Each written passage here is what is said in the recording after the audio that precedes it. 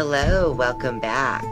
And of course, if you're new to this channel, welcome. My name is Tracy, and in this video, we are going to discuss the topics of possession and exorcism. So stay tuned.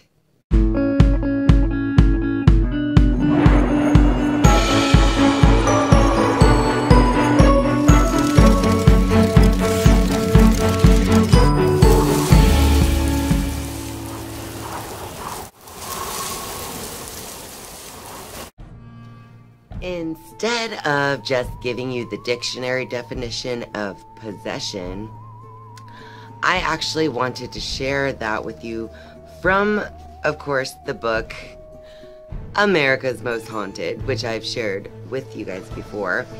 But that's because this book has so much great information in it, and the reason why I wanted to share the definition of possession from this book is because I think it's such a great and very thorough, actually, definition of the word. So, it says here that possession is the complete or partial overtaking of someone by an unseen, possibly demonic force. Those affected by an evil or demonic entity often exhibit bizarre and self-destructive behavior, such as severe alcohol and drug abuse, criminal activity, and dramatic mood swings. Sometimes possession is an attempt by the spirit to achieve some goal using the living person as the agent.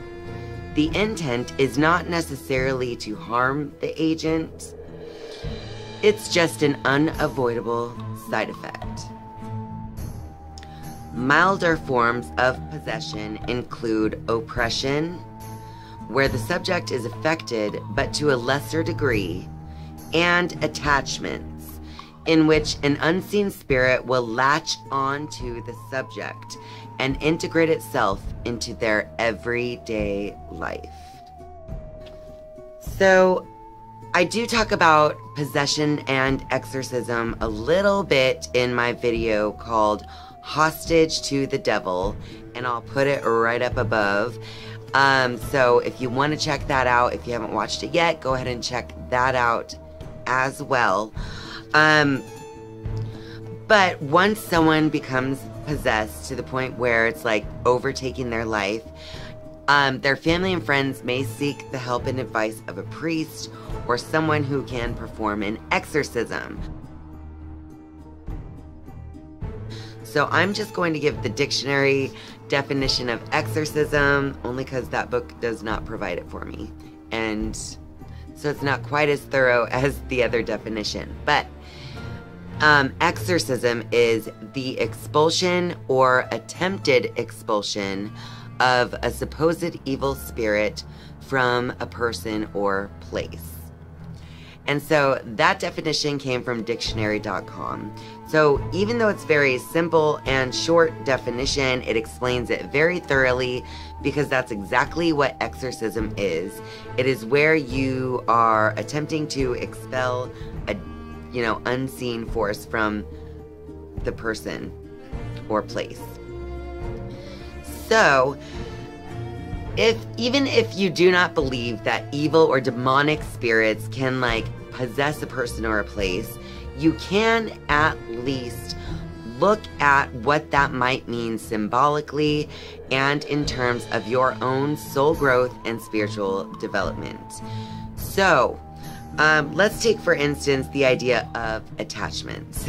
So, in your awareness, in your physical waking life, you can actually become so attached to something that attachment can then become a possession of you.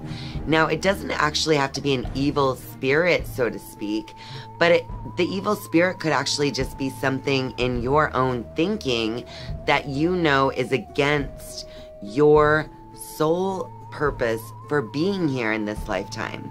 So, you can even be possessed, symbolically speaking, just based on the attachments that you have to things in the physical world. So anytime someone's attached to things like money or like alcohol or drugs in such a way that it begins to overtake their life, they might as well be possessed by an evil demon entity, because their life will never be corrected until they allow enlightenment to happen within their own being.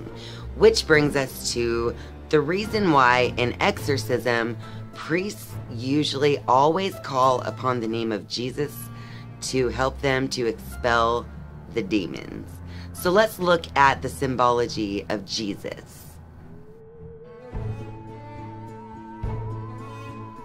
Since the name of Jesus is used to help expel the demons from anyone who is possessed by these, supposed evil demonic entities, then you can also look at that symbolically, and you can apply it to your life, similar to interpreting a dream using the universal language of mind, which I have talked about in a previous video before Halloween Spooktacular.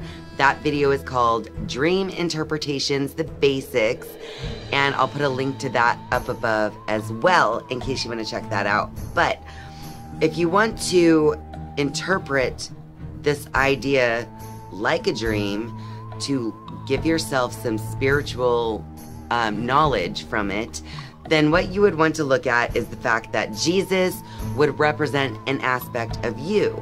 And so since Jesus is who he is, and is, written about in the spiritual scripture, the Bible, then Jesus can be represented as someone who is the idea of full enlightenment. So the full enlightened self is actually an aspect of you, in terms of interpreting an exorcism in the same sense as interpreting a dream for your own spiritual development. So what I mean by that is when they use the name of Jesus and call upon Jesus to help expel the demons during an exorcism, what it's really showing is that it is that enlightened aspect of yourself that the priest is then calling on to wake up and to bring light into your being, to then realize the darkness for what it really is. And once the darkness is realized, or once light is applied to the darkness is then gone. So if your awakened, enlightened self wakes up from this exorcism, that means that you are now able to move forward, free of those attachments, which could be termed demonic entities that have possessed you.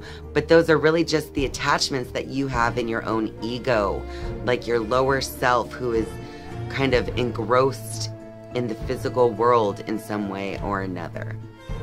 Now, I hope all that makes sense, you guys, and I'm sorry that that's the way this video went, but I really wanted to explain the fact that anything that has to do with spiritual things, such as possession and exorcism, anything at all can actually be interpreted with the universal language of mind. So if it's something that you feel like you need to understand in your life in some way, you can actually interpret it like a dream to find out exactly what it is that you need to learn from the situation.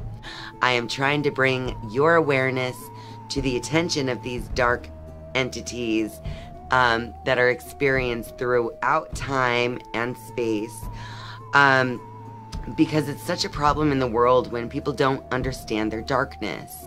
If you don't understand your darkness, then how will you ever be one with the light? All right, what do you guys think? Let me know in the comments down below, and I will see you next time. Bye.